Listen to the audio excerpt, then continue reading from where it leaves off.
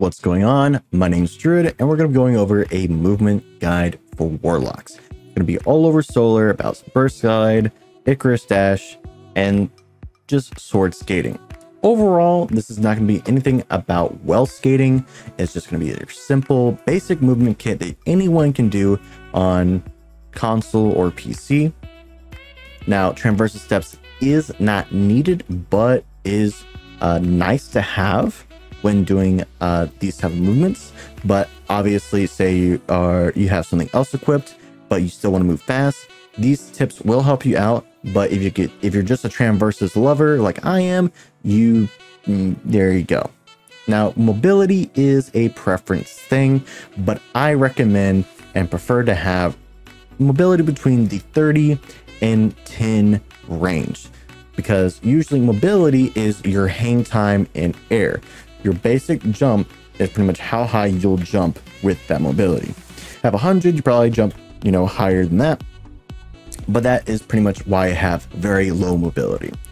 Now, moving on to, the movement. Going for Burst Glide. Burst Glide is a burst of energy behind your jump. And Burst Glide can either make you go up really high or it can push you forward pretty fast. Now, when you chain bursts, you pretty much can travel distances pretty far, and it's really easy to do. Anyone can do a burst glide chain because it's just when you hit the ground, you do your next burst. Hit the ground, do your next burst. Hit the ground, do your next burst. Hit the ground, do your next burst. And so pretty much that's how you burst. That's how you just burst chain. That's it. Anyone can do that. All subclasses for Warlock that have burst glide can do that. So that's your basic burst chain. Now, how do I go fast with Icarus Dash? Because obviously, just Icarus Dash, whatever. I didn't go that far, but I see everyone else go pretty far.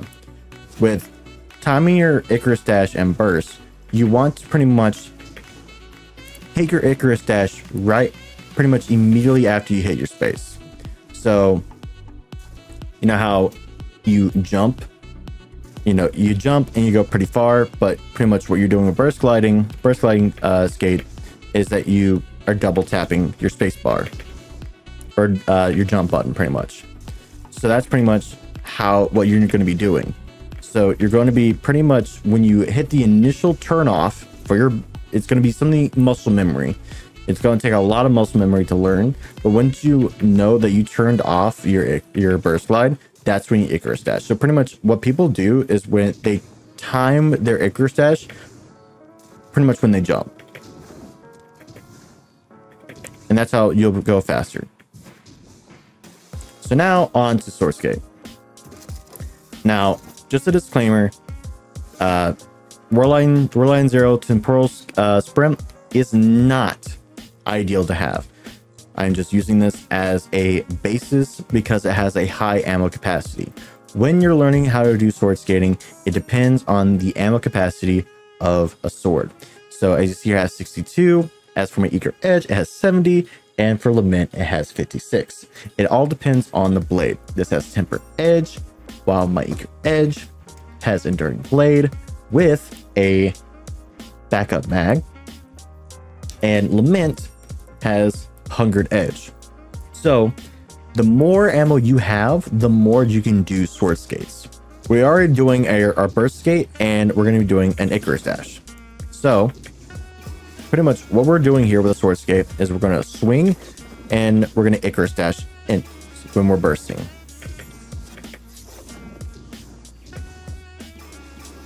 So pretty much it's a swing Icarus Dash type deal.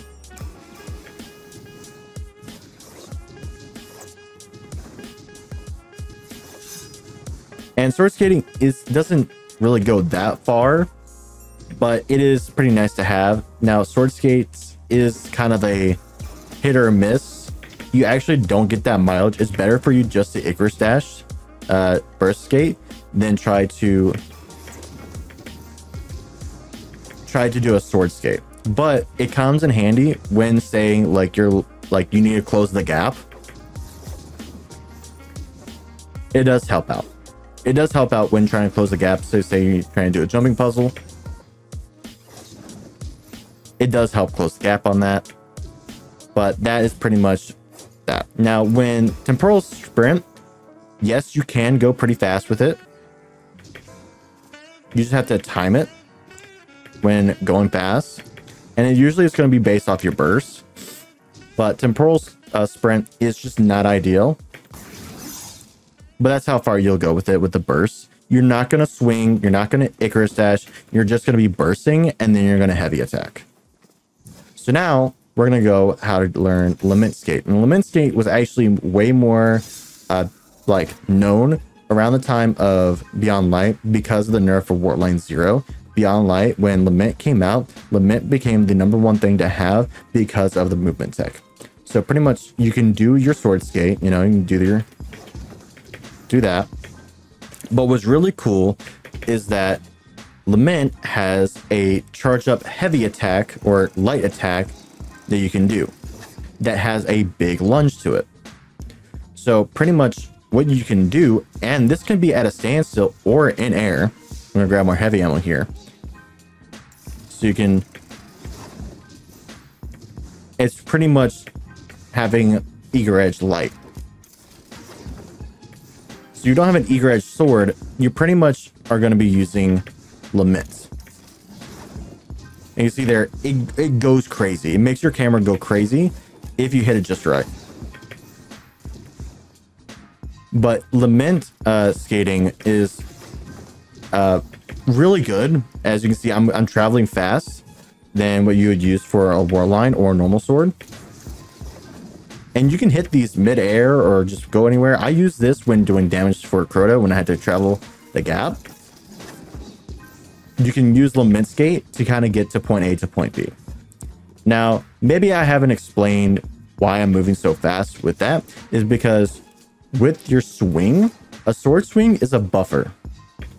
So pretty much what's going on is that the game has to hold the information of all the inputs that are going on at the same time. So pretty much when I swing, I'm swapping to my next weapon, so that will carry my momentum.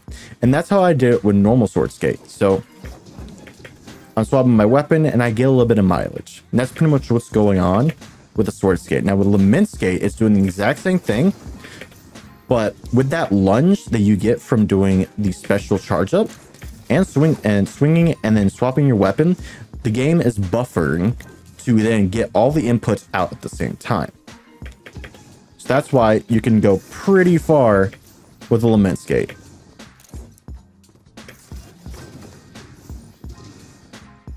Highly recommend, if you don't have an Eager Edge sword, to get Lament, because this will definitely come in handy.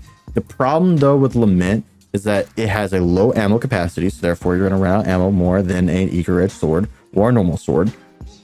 The thing is as well, the charge up gives it more tracking.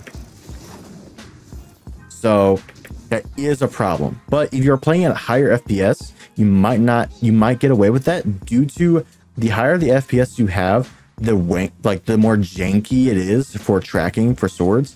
But it's all personal preference. Definitely Lament is better than doing a normal sword skate, but as again, there's that reminder of low ammo capacity.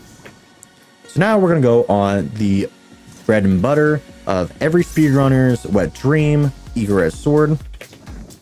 So with Eager Edge, the only reason why it is so good is because you're doing a normal sword skate, but it's also a buffer. So pretty much when I do this and swap, I'm carrying my momentum even further because of it's a buffer swing, and Eager Edge is boosting. So there's so much going on. You got your burst glide that is boosting your Icarus dash, and then with the momentum from your Eager Edge, you're pretty much stacking boosts. And then since there's buffer timing going on as well, when you swap your weapons, you're getting that massive momentum. Pretty much you're throwing yourself at maximum speed almost. And that's pretty much the movement there for Eager Edge. And so pretty much what we learn here is that you got burst skating, which helps you travel through areas. Maybe you can't use a sword. Maybe you're out of sword ammo. You can kind of get to point A to point B. Maybe you're on a different subclass or whatever, so you only have burst glide. This is pretty much going to be your savior here. Maybe you're on solar and you don't have sword ammo, but you need to travel distances still pretty fast. Boom. That's going to be, you know, that's going to help you out. You know, you can cover distances because you're out of sword ammo. But say you just loaded in, you got sword ammo, you're ready to go. Boom. We're going in. You know, so you can travel pretty fast with that. And I hope this kind of helped out, learning how to do basic Warlock movement. It is something kind of to get your brain used to. It's literally just secondhand memory. It's just something you'll do without even, you know, meaning to do it. I do it a lot because I'm just so used to it. But yeah, that is Warlock Movement 101. I hope that really helped you out. I hope these tech tips kind of help out. And I'll be probably hitting up Titan and Hunter here in the near future. But I hope this video has found its way to helping any Warlocks wanting to learn how to move faster, or any new potential Warlocks wanting to learn how to go fast. Other than that, have a good one.